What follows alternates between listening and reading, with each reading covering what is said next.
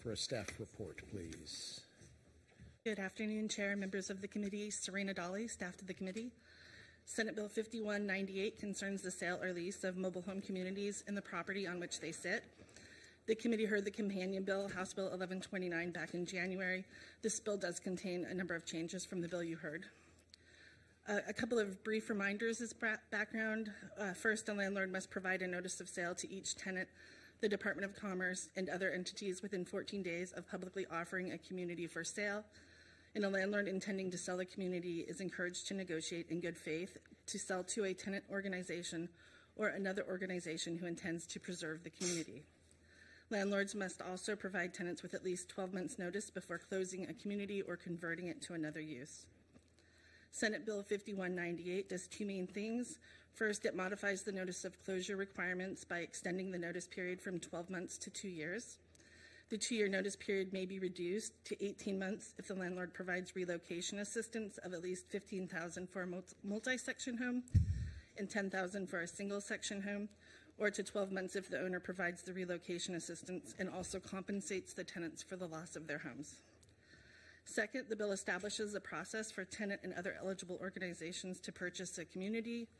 Once a landlord provides that 14-day notice for sale, it triggers a process where tenants have the opportunity to form a qualified tenant organization or work with an eligible organization to make an offer to purchase the community.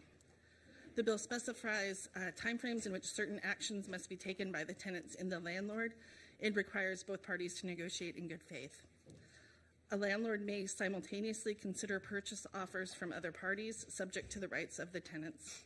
And finally, a city or county may not enact or enforce ordinances that regulate the ability of tenants to compete to purchase a community unless that ordinance was in effect prior to May 1st, 2023. I'm happy to take your questions. Alrighty, questions for staff? Seeing none. Senator Frame, it's good to see you. Welcome. Likewise, thank you. Good morning, Mr. Chair, Mr. Ranking Member, and esteemed colleagues of the Housing Committee. For the record, State Senator Noel Frame from the 36th District. Here with a good little Senate bill that, Mr. Chair, is actually a good House bill disguised as a Senate bill. And I jokingly say that because this bill is about manufactured home communities, of which I don't have a single one in my district. So I just want to thank the good Representative Gregerson, who has worked on this issue for years and sponsored the House Companion. And just really pleased to be bringing the bill together at this point as a compromise, as an agreement between tenants and landlords alike, and a bill that got out of the Senate on a bipartisan vote and even got some good floor speeches by some of the no votes. You always got to love that.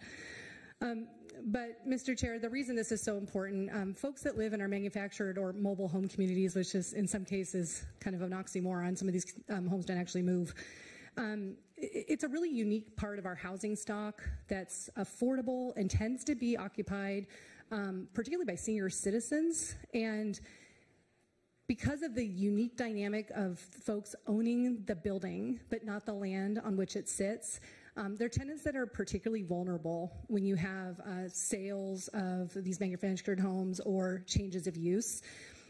So this has been worked on for years. I certainly had a front row seat to this as a member of previous iterations of this committee as a House member. And so, again, just delighted that this is a great compromise to provide a little bit more security to the tenants, give them a chance to organize and have an opportunity to compete to purchase, have a little bit longer of a timeline to figure out where they want to move that manufactured home if there's a change of use.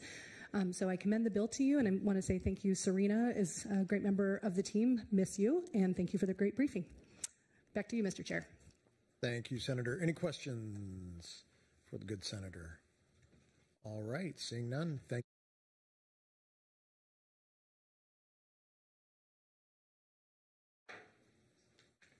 you. Or if not,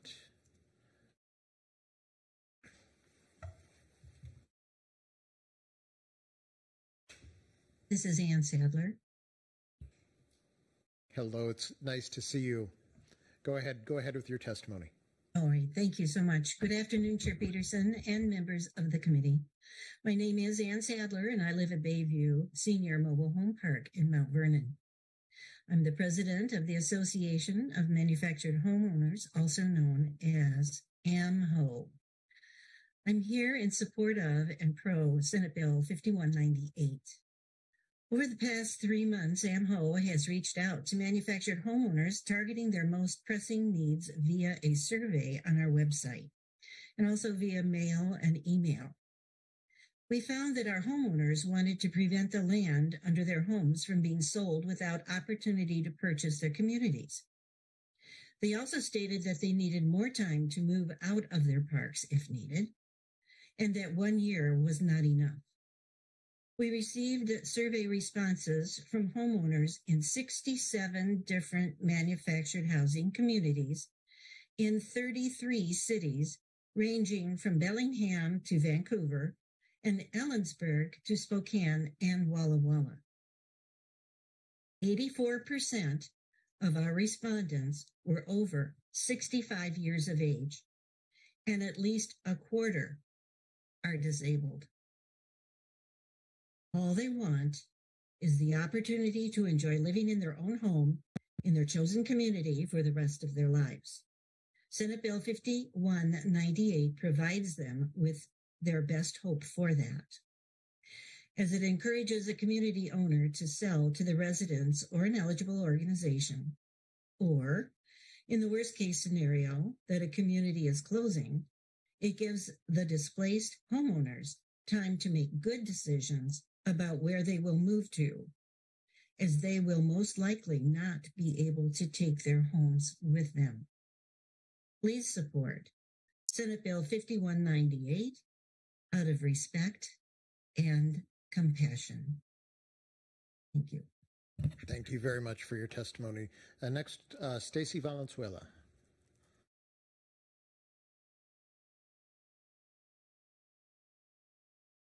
She is muted. Valenzuela, if you could unmute. Try again? Yep, there you are. Okay. Good afternoon. Stacy Valenzuela, District 1. We need the help that Bill 5198 provides to keep our most vulnerable neighbors in their homes sheltered. Practices are sweeping across Washington state without notices of sales of manufactured home communities to investment corporations. They're purchasing, then notices of sale and high rent increases arrive. These are homes purchased and how seniors, veterans, those with disabilities, low and fixed income that live unsubsidized. Rent alone is 60 to 100% of our fixed income with nowhere to go. We found that these non-public sales already happened to several other mobile home communities. We also know that this is currently happening to 3 additional manufactured home communities. Our city did pass a mobile home community zoning in 2019. However, if House Bill 1100 had passed last year, our homeowners would be happier, less stressed, and in negotiations to become a residential-owned community. What do we do when good faith is not followed? We need action. Where are our heroes? You could be that with passing 5198 to protect other extremely low affordable housing communities from suffering these consequences. Please adopt 5198. Thank you so very much. Thank you very much for your testimony. And lastly in this panel, Carolyn Hardy.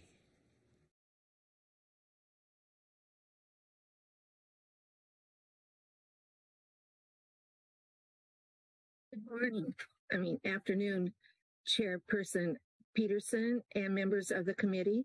My name is Carolyn Hardy, and I live in a manufactured housing community and am the secretary of our Tenants Association here at Leisure Manor in Aberdeen, Washington. We moved into our mobile home in 2008 with dreams that this was our forever home. In 2021, bad news hit our community that the park had been sold. We had no notification to a large property management company. Shortly after the sale, we came home to a note on our door that rent would increase $150 and we would be responsible for our garbage service, another $28 a month for garbage pickup, $178 a month increase, a 40% increase a month. Wow. We own our home but lease the land it sits on, It's time the government take a stand. Our home cannot be moved. Rent increase has turned our joy to dread, worrying that the next increase will force us to find a new place to live. Maybe in our car. We should have bought a bigger car. We truly are scared. Some neighbors have sold their homes and moved in with their children or moved to subsidized housing, which has 2-year waiting list at least. We've worked hard for our 55 years. We are on fixed incomes. We saved, been valued members of your community. We earned our forever homes. Please don't let the landlords take away our homes and kick us to the street. We are hoping our community can be preserved with the help of Senate Bill 5198, since it would allow us residents or an eligible nonprofit to purchase the land if the owner wants to sell it. And then we could keep the rents affordable in the future. Please give Senate Bill 5198 your full support. Thank you for your time. Thank you very much. I think we have a question from Representative Levitt. Thank you, Mr. Chair. The 40% increase that you received, was that an immediate increase the next month, or were you given a period of time in which that notice would have increased your rent? We're given 90 days. Thank you. Any further questions? All right, seeing none, thank you again for sharing your story and taking the time to testify. Next up, we will go right here in person with Brad Tower and Mike Hoover. Yes, sir. Gentlemen, whoever wants to go. Well, good afternoon, Mr. Chair and members. I'm Mike Hoover here today on behalf of Détente Management, which owns and operates several communities throughout the state. And I am bravely signed in as other because, of course, I am. But that is because this is a tough bill for us. We are never going to love this bill. It is a tough one. We have friends on all sides, but I am here to testify in favor of the compromise that was worked out. And I think a lot of folks deserve credit for that, as the sponsor alluded to. Representative Gregerson, I think, kicked all this work off. The good ranking member participated. You yourself participated. I think it was a good start. So strangely, although this is a Senate bill, I kind of feel like it's a House bill. What we do get out of this, although we are not real thrilled with it, is certainty. If I had to guess what both the tenants and the landlords want, what they have in common is certainty. We want to know what the process is. We want to know how it works.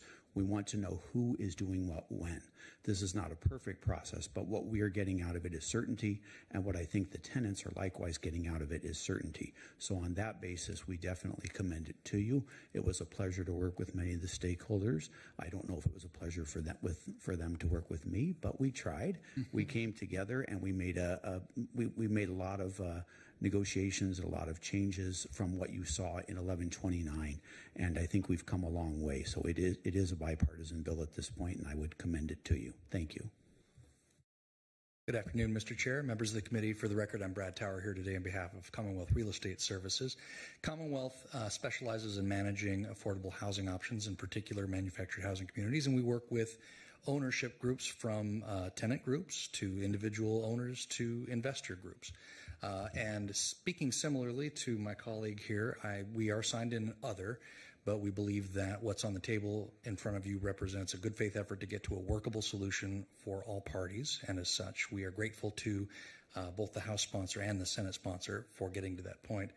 One comment I wanted to make is that as we've gone through this conversation, oftentimes we've conflated the idea of the sale of a property with the closure of a property. And in our experience, sometimes in order to avoid the closure of a property, a sale of the property is needed. So it's important that this bill contains provisions that allow for certainty, as Mr. Hoover had said, in the process for both an entity who is looking to sell and the various bidders that may be interested in buying the property. And with that, I'll take any questions. Thank you. Any questions for this panel? Right, seeing none, thank you for the work. Much appreciated. Next up, we have some folks joining us remotely. Staff, if we could bring in Ann Campbell, George Hurst, and Karina Feel. And we'll start with Ann Campbell, if she is available from Department of Commerce. Good afternoon, Chair Peterson and members of the committee. I am Ann Campbell, the Managing Director of the Homeownership Unit with the Department of Commerce, and I'm signed in as other on Senate Bill 5198.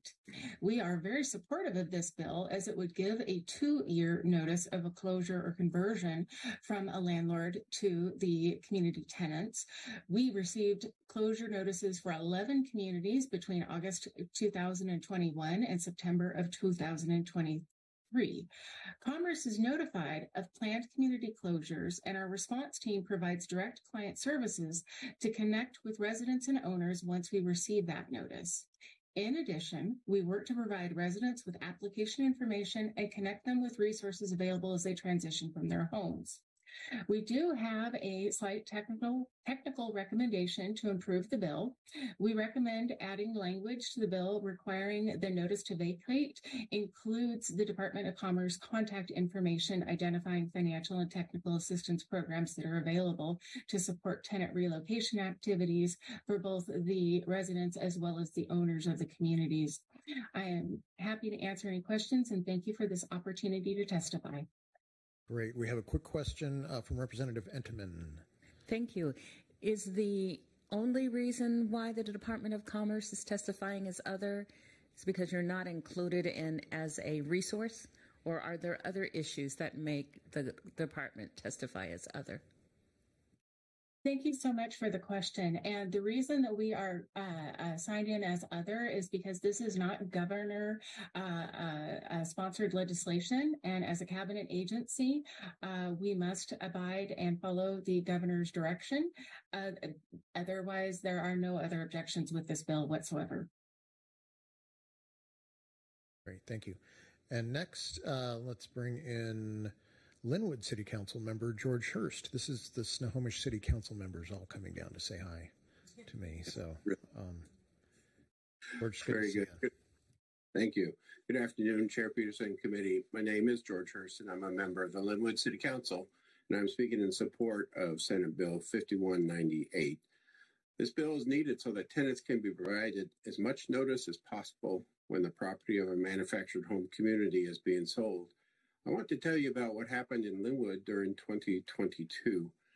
Last June, a small mobile home park in our city consisting of 30 units was put up for sale, and a 60-day notice of end of tenancy was given to the residents of the park.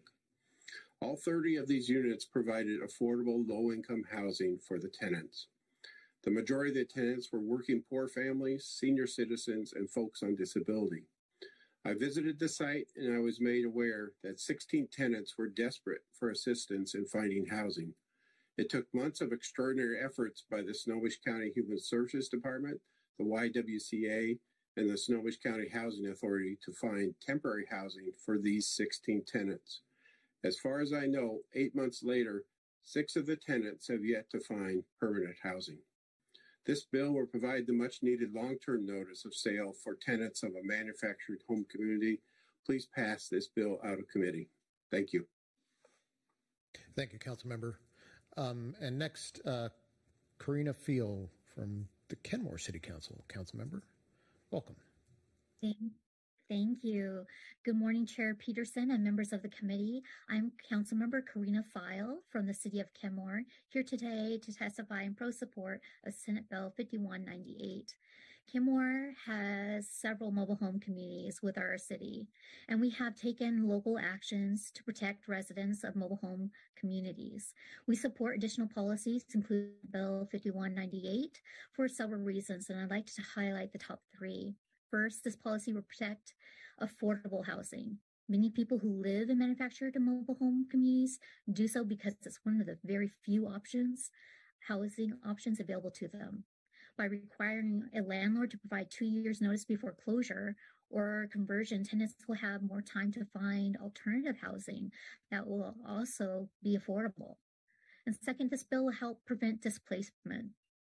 When a manufactured mobile home community is closed or converted, tenants are often forced to relocate, which can be a very traumatic experience.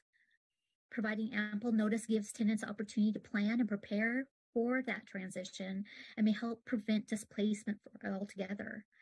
And third, this bill promotes fairness. Tenants in manufactured mobile home communities often invest substantial amounts of money into their homes, only to find themselves at the mercy of landlords who decide to close or convert a community without any warning. By requiring notice, this gives tenants the measure of fairness to these situations that's provided to them, with the time to make informed decisions about their futures. And for these reasons and many more, the City of Kenmore supports Senate Bill 5198. And I would say, as a behavioral and social health services specialist, when we take targeted universal approaches to solving, providing innovative solutions to solving the drivers of homelessness, we can improve outcomes for individuals and communities. And I really appreciate your time. I'm available for any questions if you have any. Thank you very much. Any questions for either of the council members or Commerce? Nope, seeing none. Thank you again for taking the time. And staff, next we have, we're in person, Devin Gomboski and Robert Cochran.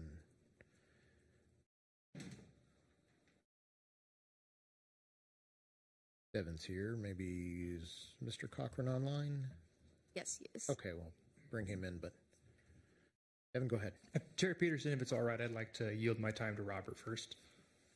All righty. And it says right here on my list that he's calling in remotely, but I'll teach me to read. All righty. Good afternoon, Chair Peterson and honorable members of the committee.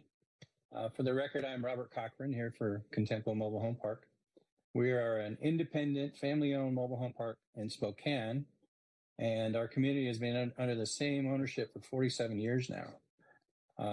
And there are hundreds of others like us in the state. We are opposed to Senate Bill 5198 in its current form. For the first time in 15 years, Contempo Mobile Home Park has been left out of the stakeholders' negotiations, like for this bill, 5198. And that means hundreds of others like us were left out as well.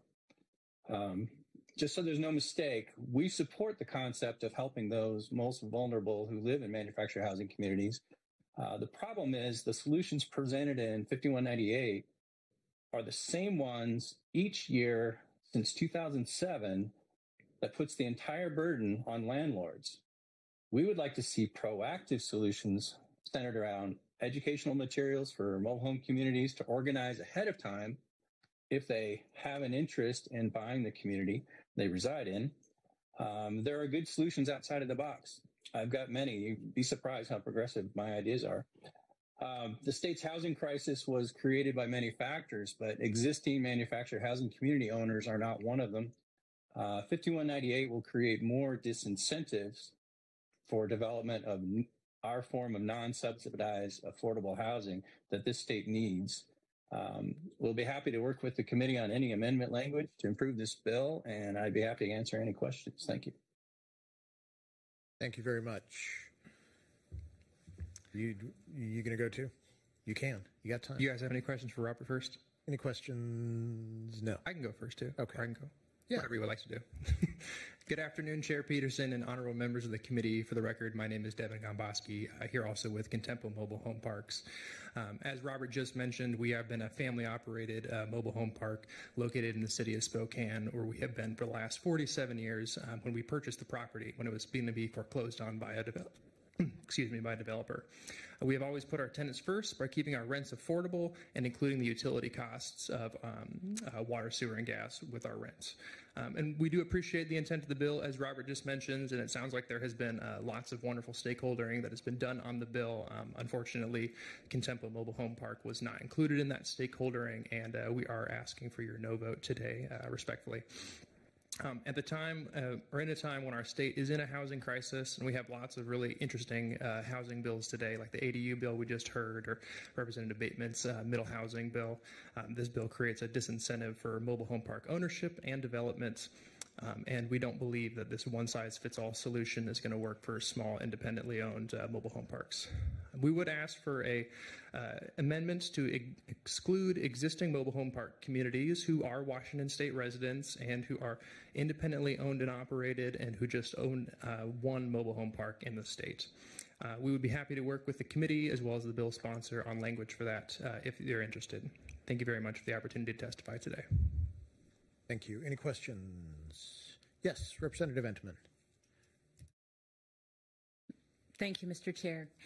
Thank you for your presentation. My question is, what would the limit be on lot size on an independently owned mobile home park?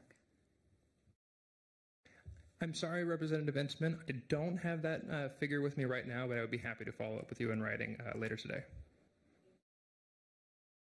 All right. Any other questions? May I answer? Yes. Technically, there is no lot size for that would be different from a commercial owned mobile home park versus a independently owned park. Some of the independent ones are very, very old, so their lot sizes will be drastically smaller than current building codes might stipulate. May I have a follow-up, Mr. Chair? Of course. So I think of mobile home parks as neighborhoods. So how many families live in the neighborhood in the mobile home park that you own? We've got 217 homes in our community that fall under the 5920. And of that, I think we've got the majority are single person occupied homes. And then there's, 2 or 3 people per other home. Our total population is about 159, I think. Thank you. Thank you. Any other questions? All right. Thank you again for your testimony, and feel free to send us that language. And finally, if we could bring in Ishbel Dickens. My understanding is that Christine Walker is not available. Okay. Ishbel, you get to wrap us up. Thank you. Good afternoon, Chair Peterson, Vice Chairs Leavitt and Alvarado, and Ranking Member Clicker, and members of the committee. My name is Ishbel Dickens, and I have been working with and for manufactured homeowners for 35 years as a community organizer, as an attorney, and as the Executive Director of the National Manufactured Homeowners Association. Now that I am retired, I volunteer with the Association of Manufactured Homeowners, AMO, here in Washington. I am here today in full support of Senate Bill 5198. This is an historic moment. I cannot recall the last time that the homeowners and the majority of the landlords came to an agreement on a bill. It is indeed a testament to the good faith efforts of both sides that I ask you to give your full support to engrossed Second Substitute Bill 5198, which the Senate passed 31-17 with one absent. 5198 provides an opportunity for manufactured homeowners or other eligible organizations to purchase a community if the landlord chooses to sell. Certain timelines need to be met in order for this to happen, timelines that, as Mike Hoover signified, both parties have agreed to. This bill also does not interfere with current law, which exempts the landlord from paying real estate excise tax if they sell the community to the residents or a nonprofit housing agency.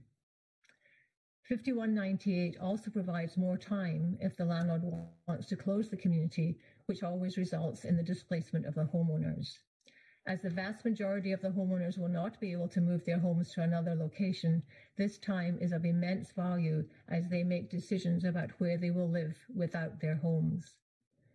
5198 also requires landlords to pay relocation assistance if they want to reduce that length of time that the homeowners are given to move when the community closes. This is a reasonable compromise when the homeowners will lose their largest asset, their homes. And again, this is an agreed-to compromise. The compromise bill before you today is stronger than its companion Substitute House Bill 1129, which passed out of this committee with a 10-3 vote in support. I would therefore hope that this version receives unanimous support as it is currently drafted. My sincere appreciation to Representative Gregerson for priming the companion House Bill 1129, and to the members of this committee, Representatives Peterson, Leavitt, Bateman, Chop, and Reid, who sponsored it. I hope you are pleased with this compromise. Thank you for your serious consideration of Senate Bill 5198, and I'm happy to answer any questions.